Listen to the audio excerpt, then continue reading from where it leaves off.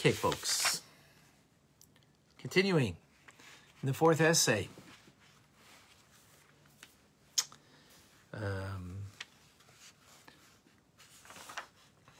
The Alter Rebbe explains, this is a bit mystical,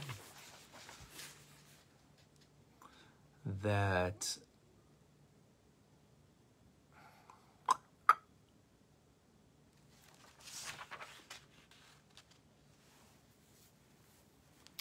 why is it that Torah study, like we're doing now, is divinity? What is the geography to understand that, to understand on high that happens, as opposed to other things of the creative force?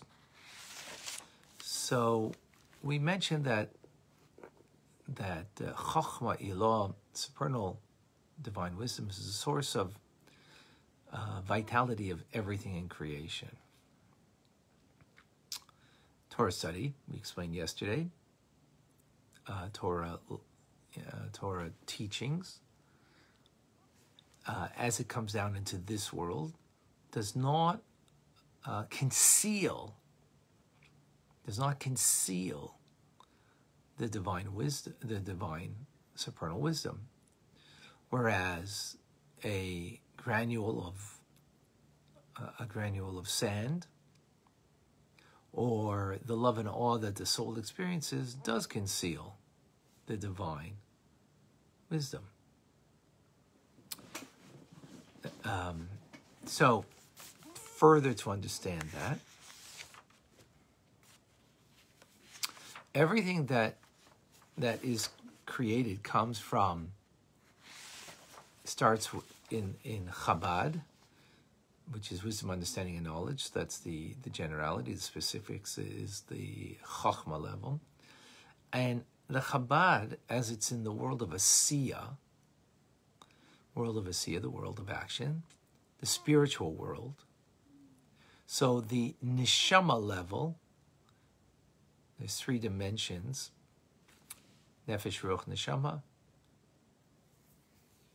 Neshama level is the source of life for the Ruach and Nefesh level. Now, what's the distinction? The Neshama level of the divine attributes of Chabad in the world of Asiya is divinity itself. The Nefesh Ruach level are not divinity.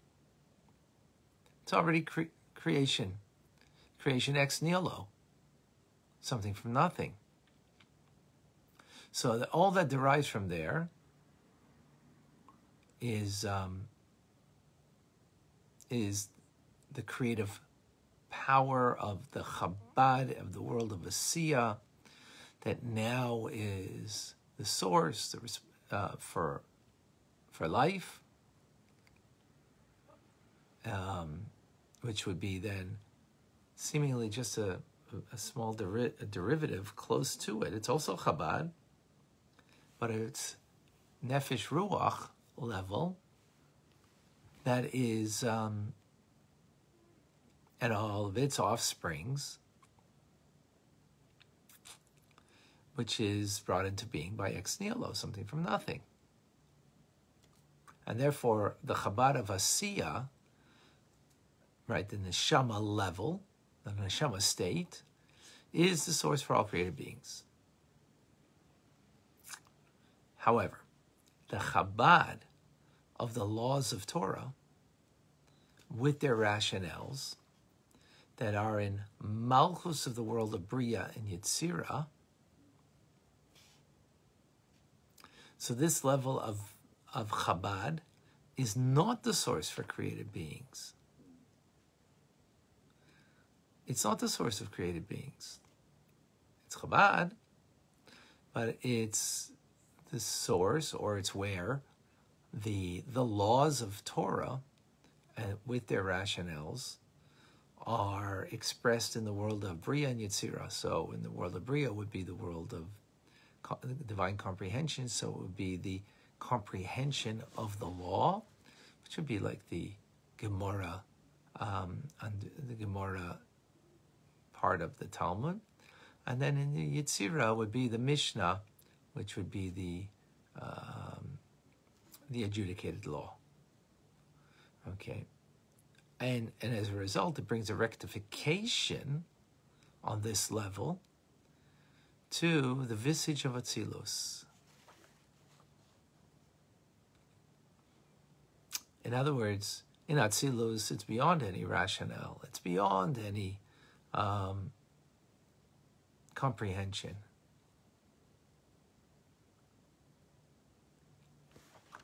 And it brings a rectification, because it's the world of tikkun,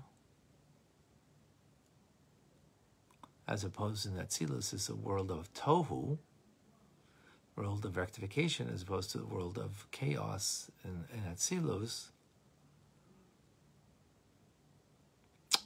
And it brings sort of an orderly understanding.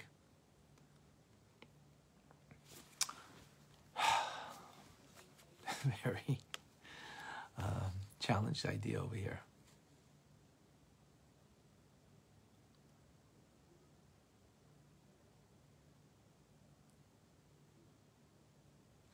So, in other words, let me try to put it into words, maybe make it. The rational laws of the Torah, right, that bring to us as humans an understanding of the teachings, really come from a place that's far and above and beyond the world of Tohu, the world where the light is great and the vessel that can't contain it.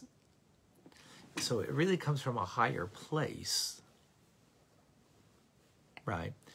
It only descends into the world of Bria and Yetzirah for our sake, so we can have a rational understanding of that law that really comes from a place that is beyond rationale, of the parts of Atzilus, of the visage of Atzilus, of the divinity that is in the world of Atzilus, right?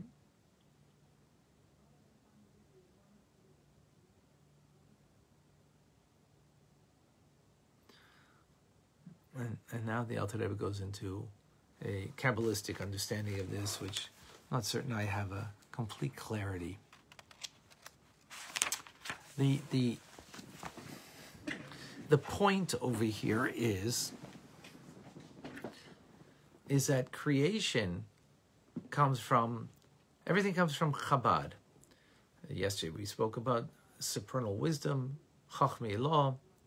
That's the original source, but it's basically Chabad.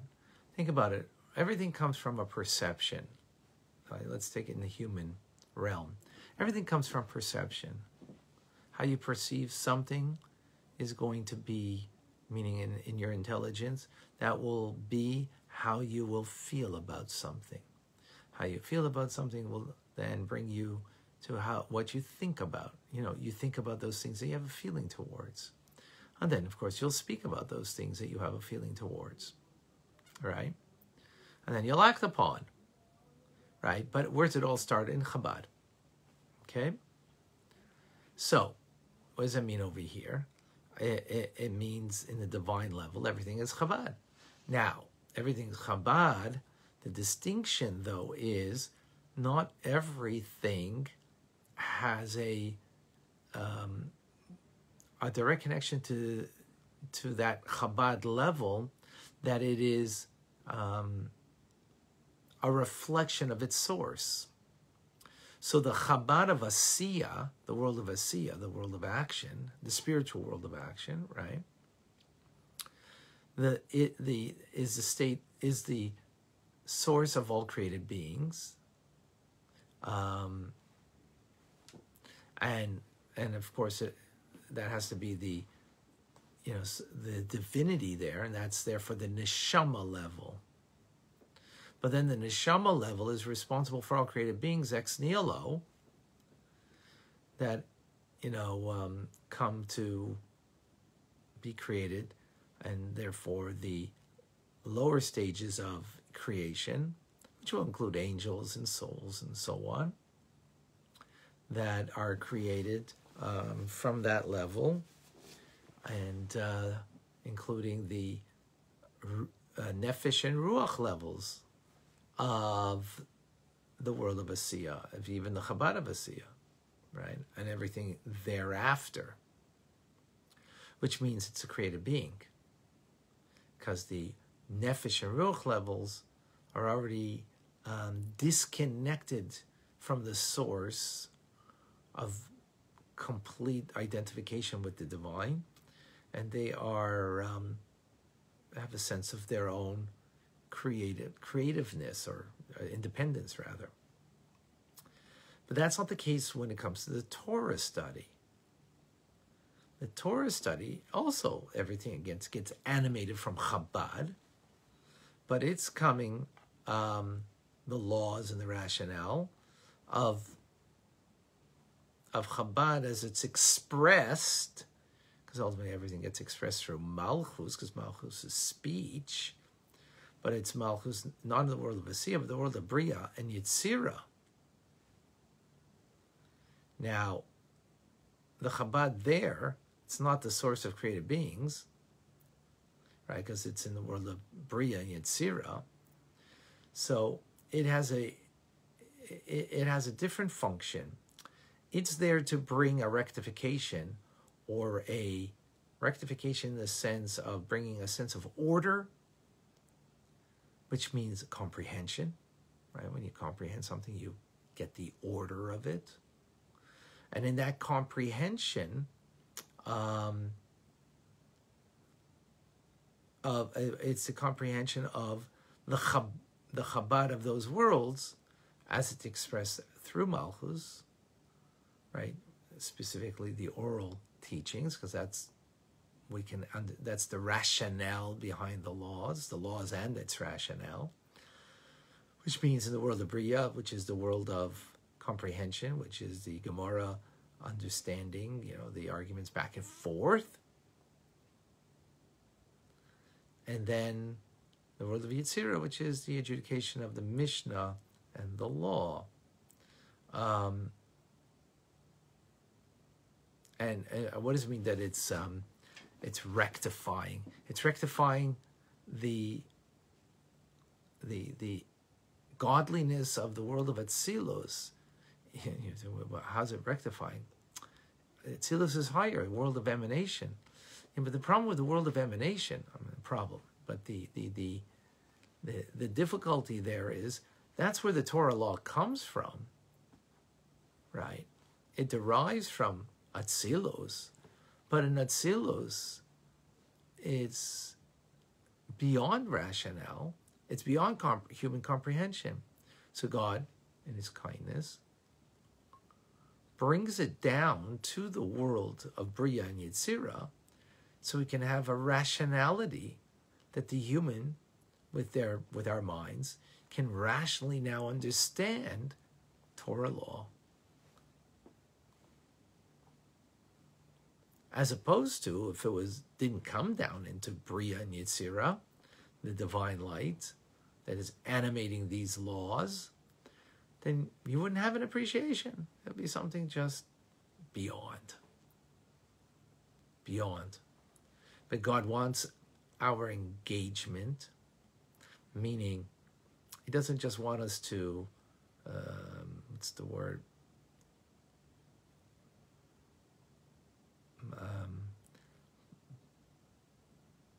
I guess, I don't know if blindly is the right word, but yeah, let's say blindly just, accept. He wants our investment in it. So He brings it down into Bria and Yetzirah, this divine light of Torah teachings, in order that we can understand. we can understand Torah because, well, think Torah is, it's God's Torah. It's his divine wisdom. It's even beyond wisdom. And, it's not something that is essentially, something that can be understood. But God animates the law and the rationale of the law in the world of Bria, the Chabad as it's expressed in Malchus, in order that we can have access to it with our minds to understand. Now, that's today's class. Tomorrow's class brings this idea even further, that it's seemingly a contradiction. I'll just briefly give over, because we concluded tomorrow, actually, that the Eitz Chaim gives a explanation, or rather statement, that Torah study comes from not the neshama level, which we explained till now, which is divine, but Torah study is the ruach, the spirit of spirit, ruach of ruach, garment of Yetzirah, when you study the Mishnah, and when you study Gemara, it's the ruach of neshama garment, which would suggest that the ruach level, right, ruach and nefesh level, which is not neshama level in the creative process, is already like a created being that comes from there. So the Alter Rebbe explains that it's not a contradiction, because there's an element of Torah that does go into klipa, even though essentially it's not klipa, it's divine, but there is an element of Torah, and we've learned this idea previously, that goes into klipa. It goes into a place where it's not perfect divinity, or divinity apparent, or totally apparent, shall we say. And it's now in a place of a shell that's covering over it, because that again brings out our partnership, that we need to study it in order to extract that law, that rationale, that understanding in a place where it's concealed.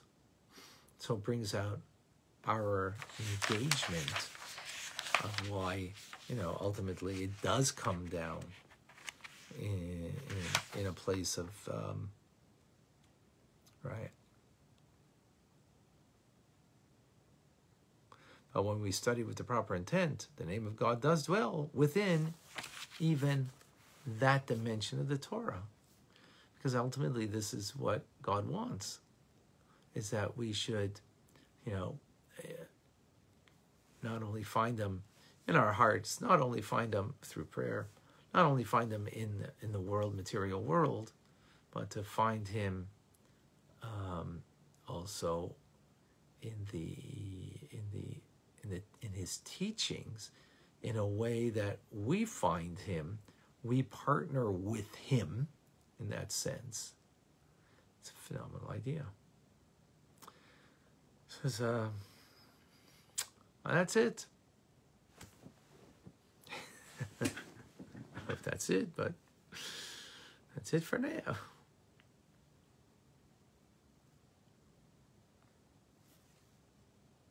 All right, folks. Wishing everybody an amazing,